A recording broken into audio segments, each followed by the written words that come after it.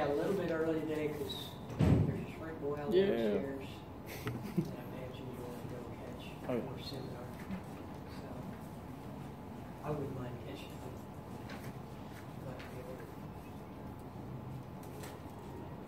Well, mammals.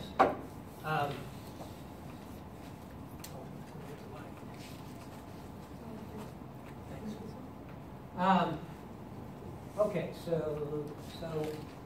the if we look at our typical cladogram that we've got, this is 18. By the way, the mammals are all over the place in terms of the book. So pay a lot of attention to which figure number I put up, because some of the stuff's way back in chapter 10 and some's in chapter 22, and all over the place.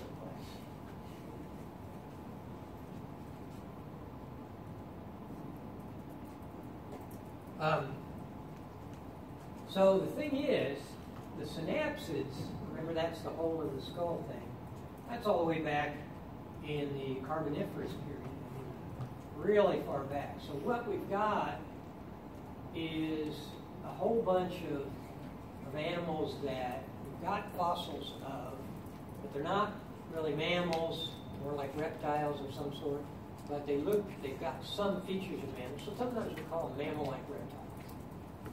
But when I was a kid, there were a few of these that they made little models of that you get. One of them was the Dimetrodon here.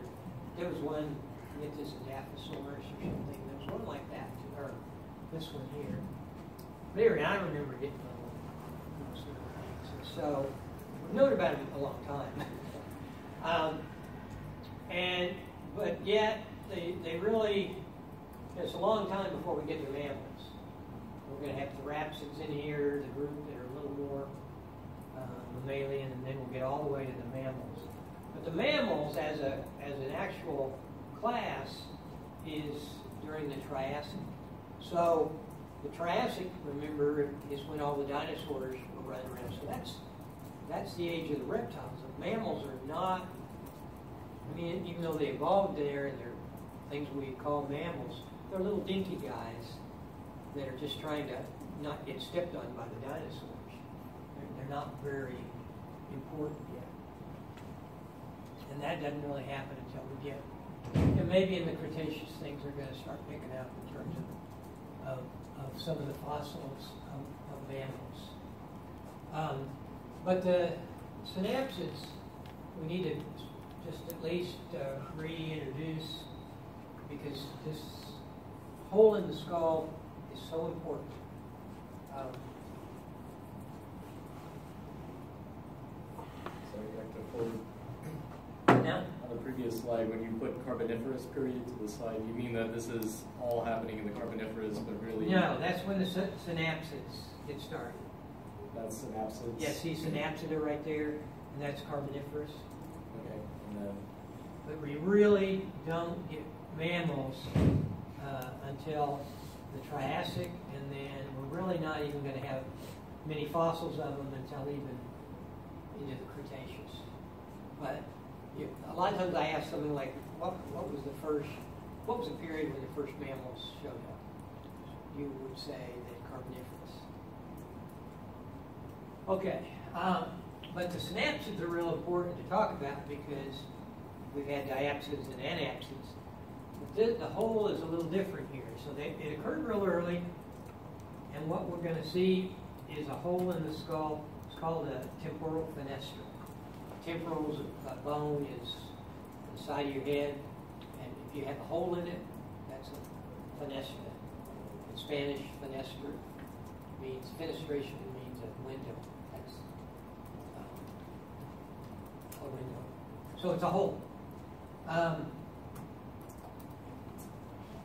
The hole that occurs here then produces this zygomatic arch, which the jaw then can, part of an extension on the jaw can go up, bone here, and we get to have some really powerful muscles that we can put on the jaw and do some real damage with our jaw. And so that becomes real important, as opposed to these other situations. Okay? So be sure to look back at that. It's in chapter 9. So that temporal opening becomes an important thing in the cladogram. And we see it back in the fossils of these mammal-like reptiles. It's not as perfect as it is in the more modern ones, but we see, so we're going to see some other changes. The therapsids, I think I've mentioned those before. We're going to get more get our belly off the ground, and I'll talk about how the bones do that. The masseter muscle is the big muscle that goes onto the dentary. The dentary is the single bone, jawbone that mammals have. And so one of the things we're going to do is change the way in which the jaw articulates with the skull, and that allows us to produce another structure that we're going to be able to put the masseter muscle on.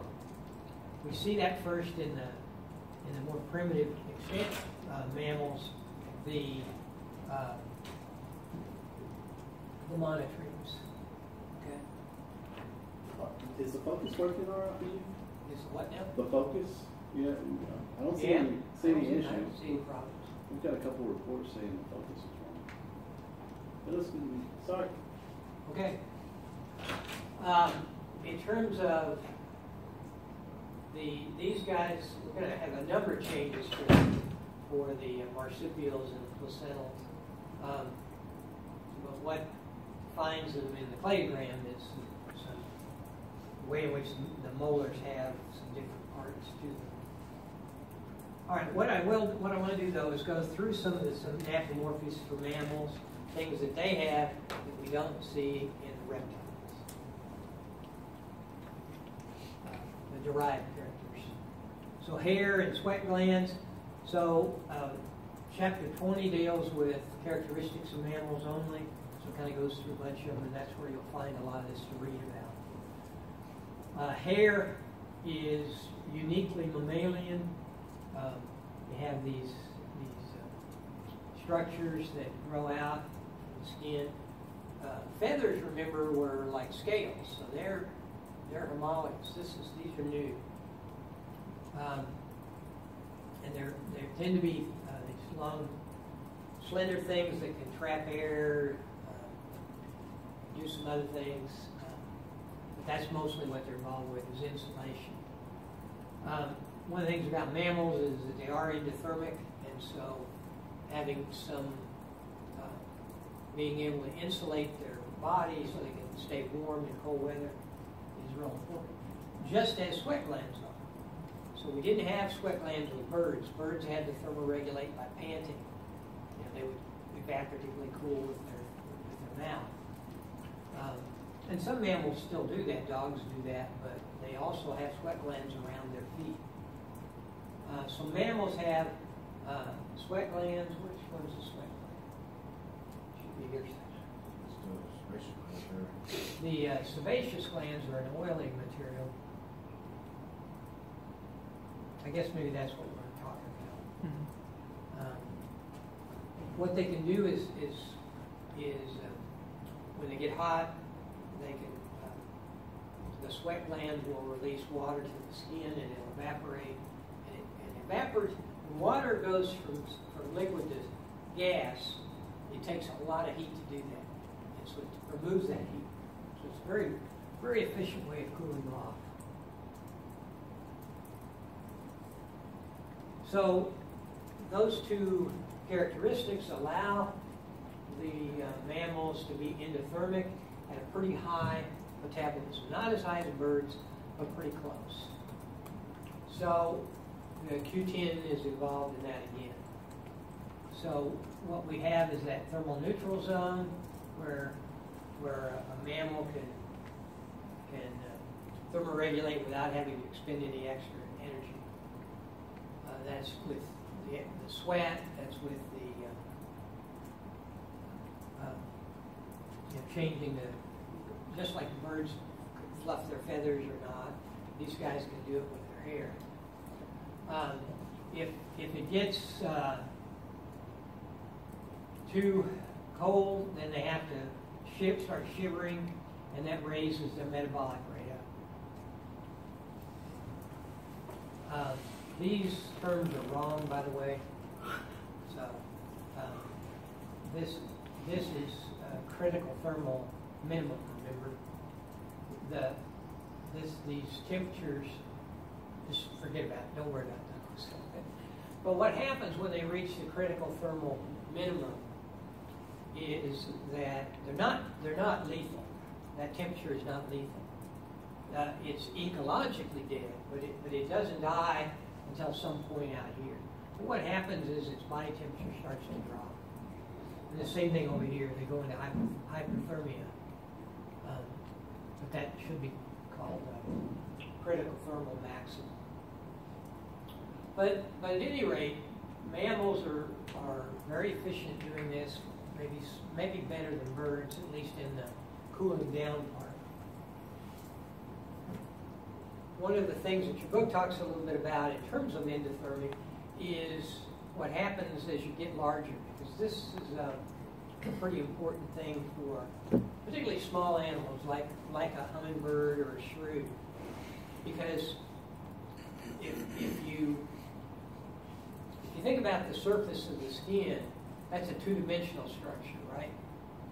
So in terms of cooling off or overheating, either one, it's your skin that matters.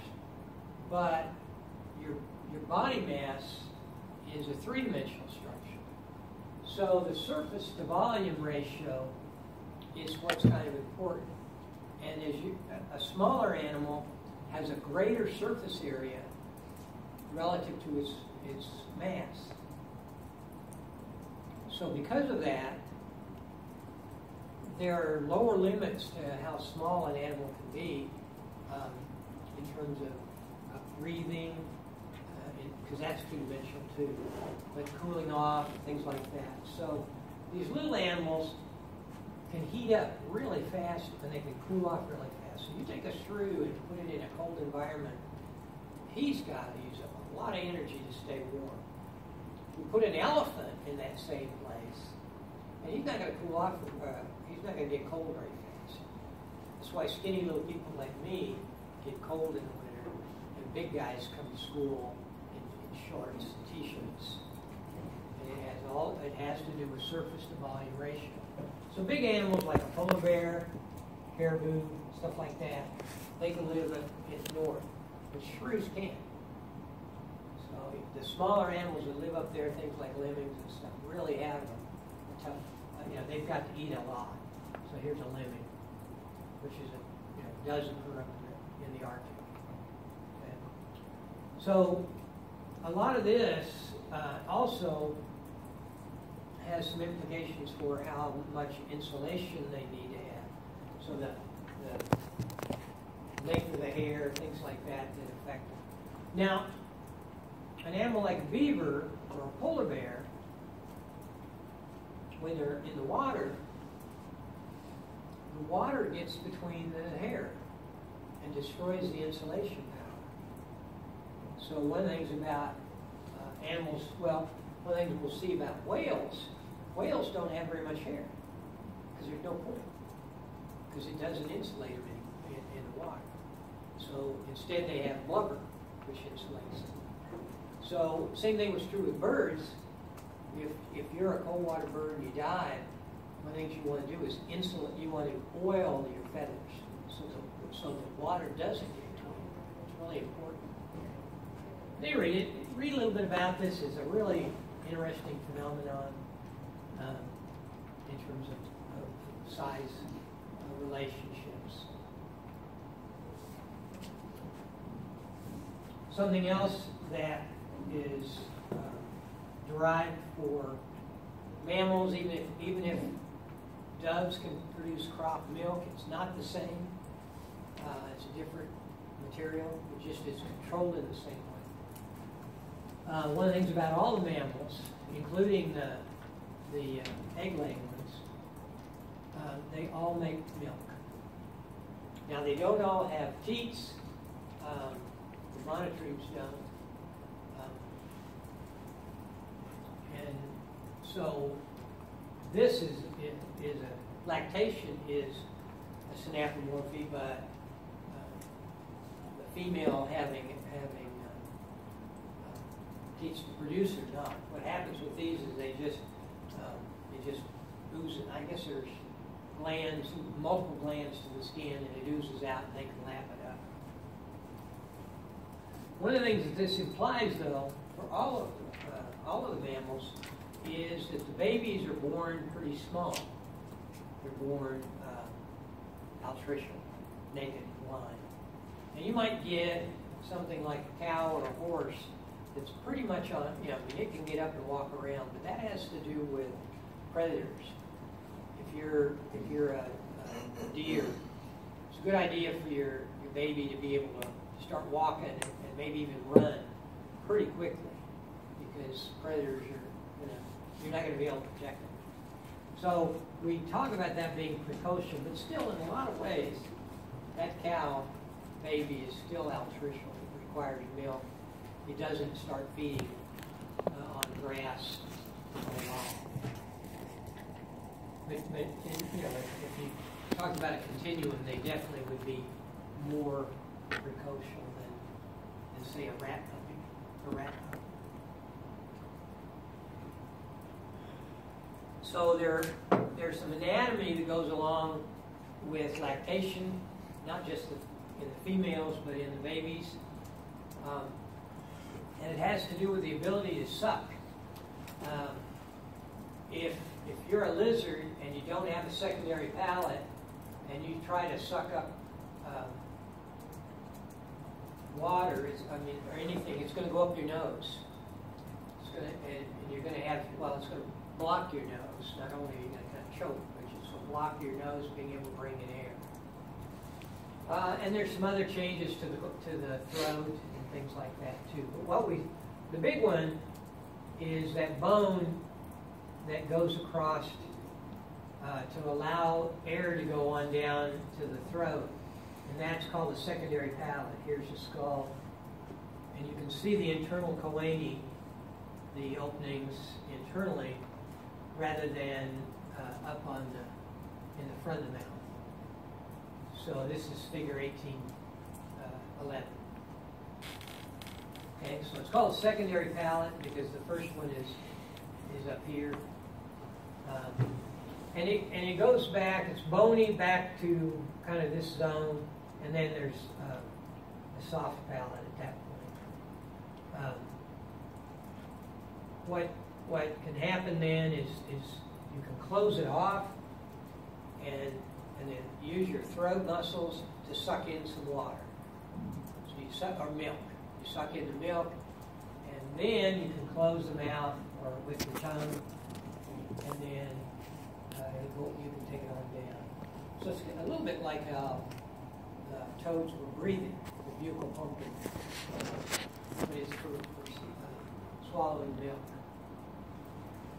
One of the other things that happens is that we start without any teeth, but we have teeth that show up that are baby teeth first as the suckling is still going on, and then those teeth will disappear or be lost, and a second set of permanent teeth will come in. So we have, along with lactation, this phenomenon of two sets of teeth, diphodonty.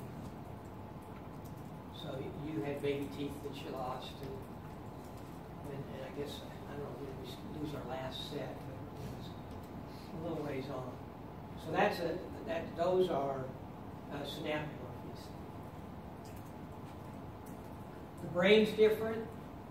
It's larger than what we saw with reptiles, relative to the same body mass. But in terms of birds, the big difference is the cerebrum.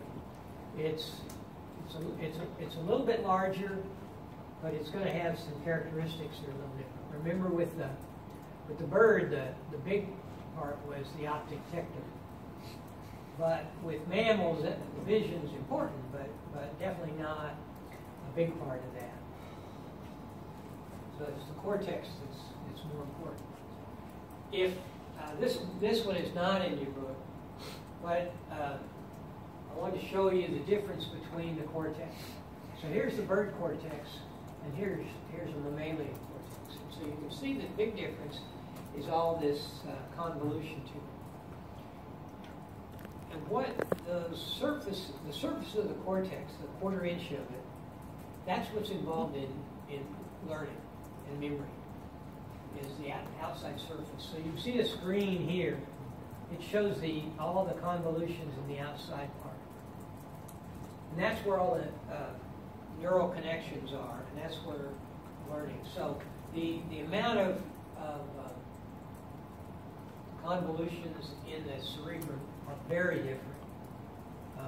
And one of the things I also want to point out, I'm not going to ask for the test, but something that you may run into it in your MCATs and stuff like that, is that we have new names for all of these things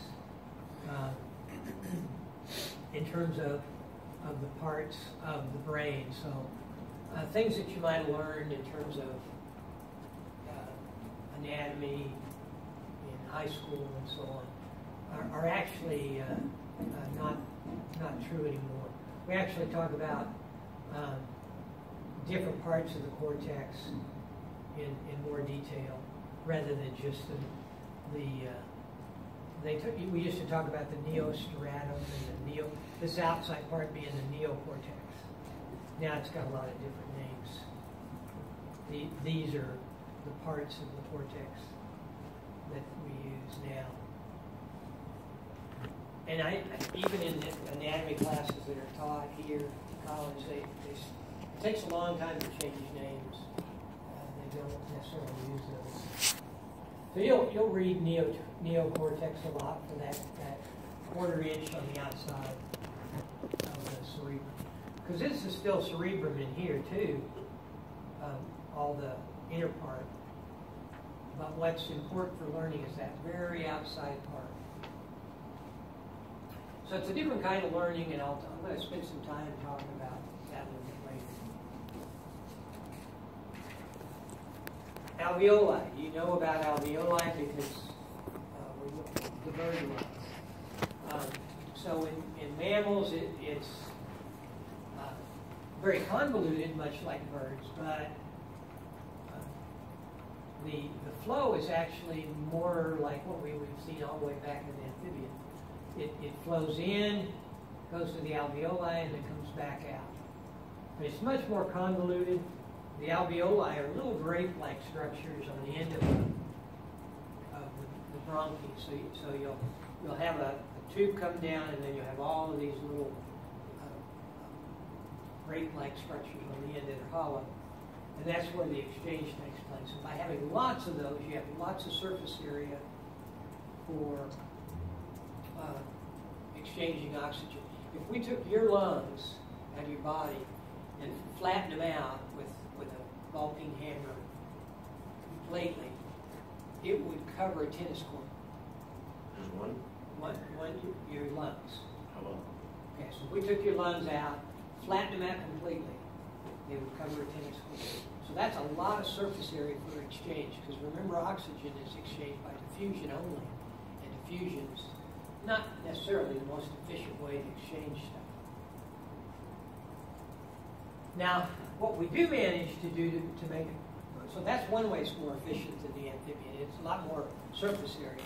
But the other thing is we have a mechanism for moving the air in and out. Even if you have dead space in there, we can push it in and out fairly rapidly and get a lot of an exchange. And that is the diaphragm.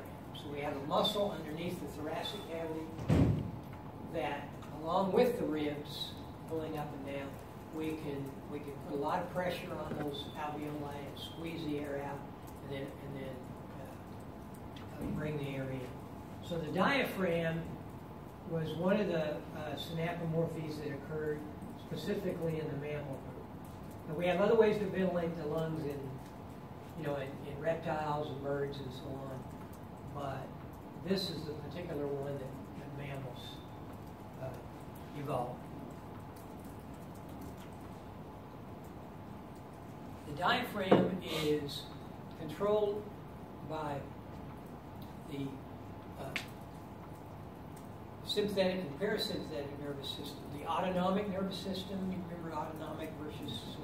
So, unlike muscles that you control, you don't really control the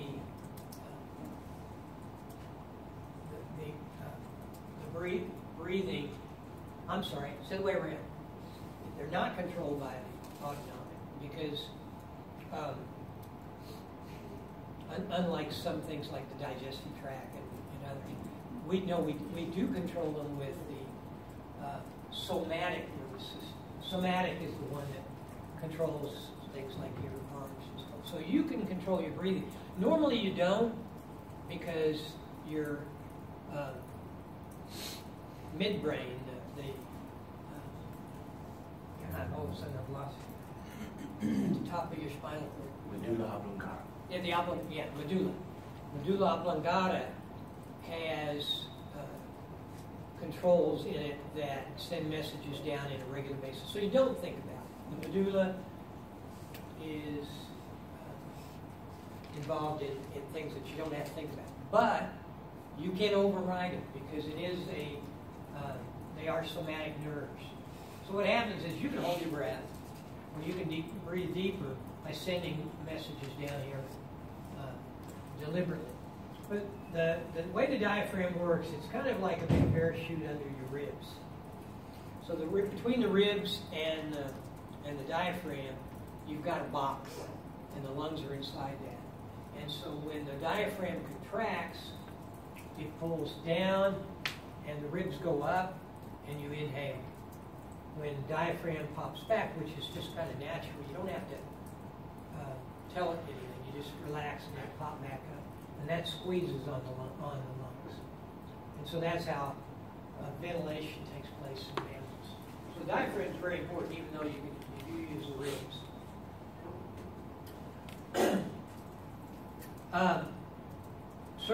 Circulatory system is very efficient, much like birds.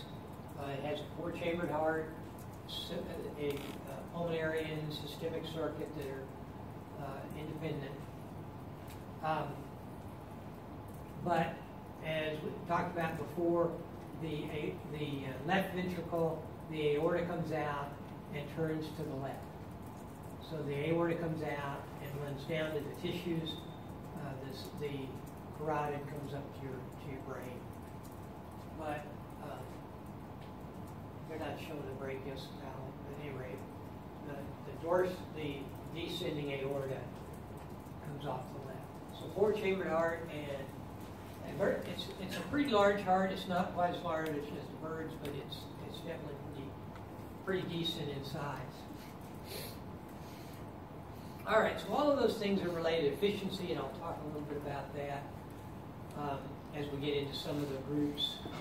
But to me, the driving force that really makes these organisms so efficient revolves around the jaw. So if we go back to the synapses, this is an early synapsid. Like birds, they have a jaw that has several bones in it. The angular is here. Our little quadrate, the one that enlarged in snakes, is what we connect with. The articular is still on the jaw. So we have several of these bones. Now, a couple of things that makes it easy to break. Can't put as much force on it because those suture areas can break apart. But you also don't have, if you're putting muscles here to close the jaw, it's just going to go across there. These small muscles, they're not going to be able to exert a lot of force. We see it a little advanced when the jawbone gets bigger on the back end, but we still don't have really good areas for muscle connection. What happens is that when we get the synapsid hole to get larger to where we can put muscles underneath the zygomatic arch, then we can start to put some more force on this. So this bone here is the zygomatic arch. This is the temporal fenestra, and so now we can run muscles down from all the way from the crest of the skull all the way down. And then the next thing that we can do that makes it even better is to take the jaw and put a process, stick it up like that, one that goes internally to the zygomatic arch. And when it does, then you can run the muscles over from the top of the skull over to that process. And then it acts more like a fulcrum. Now that means we're going to have a different articulation point. Okay, so what we've done, we've opened up a hole so we can take muscles from the back of the skull over. And then we're going to build a even a better way to connect. And then we're going to change the articulation. So in these ones with all the different bones, the articulation was through one of the ones here in the back, the angular bone in particular. When we take and build this hornoid process, then what happens is we can develop a new connection to the skull. So those figures, by the way, were in chapter 18. If you go all the way to chapter 20 and look at a skull of a modern one, you see the coronoid process. It goes up inside the zygomatic arch. And what you see is the new articulation point that's from the dentary itself. And because we lose the angular bone. As you're going to see, it's going to become part of your inner ear. So now we connect here, and so we can pull back on the coronoid process, and what's that do? It pulls the front of the jaw up really strong. And this is our angle, and that's the point where we pull. Okay? So now we put all these muscles on here. We can do a lot of stuff with our jaw. Along with that, new articulation is we add the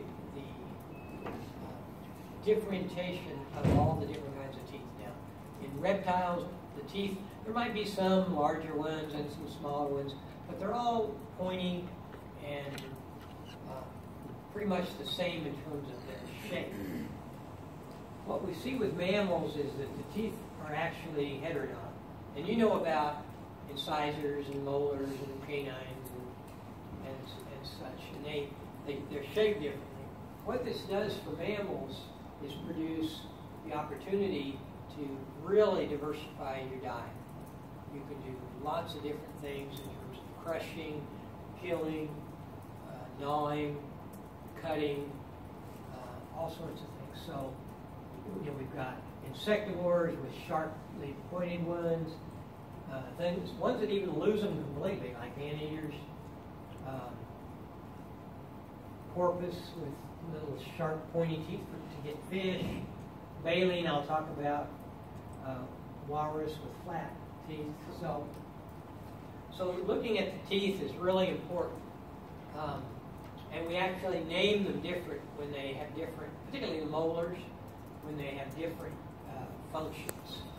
So solenodont are these teeth where the edges of the dentine get they're very kind of sharp. Cellulose is really tough to break down, so you can kind of cut it and crush it at the same time.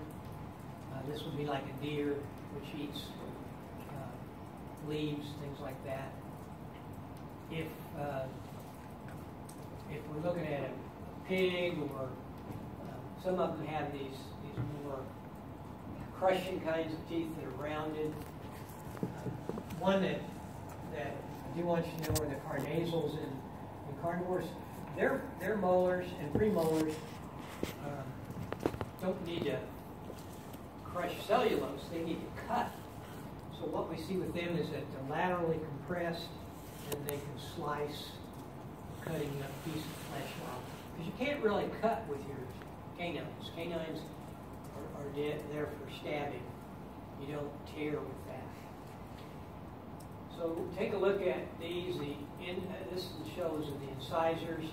If you're a rodent and you're using the incisors a lot for cutting wood and stuff, putting a lot of wear and tear on it, one of the things that happens with these incisors is that they continually grow, which is a little different than most of your permanent teeth. They don't grow, but incisors and rodents do. It's one of the things about elephants, for example. They don't have that ability to grow their teeth. So what happens with elephants, because they're eating bamboo and stuff, it's going to really be hard on their teeth. They only erupt a few teeth at a time, so they'll have sets of teeth that they use up, and then the next set of teeth will come in. When they run out of molars, they die. So an old elephant without, basically they can't eat anymore because they've run out of molars. And I think I'll stop there. You can go next. There's the pulp that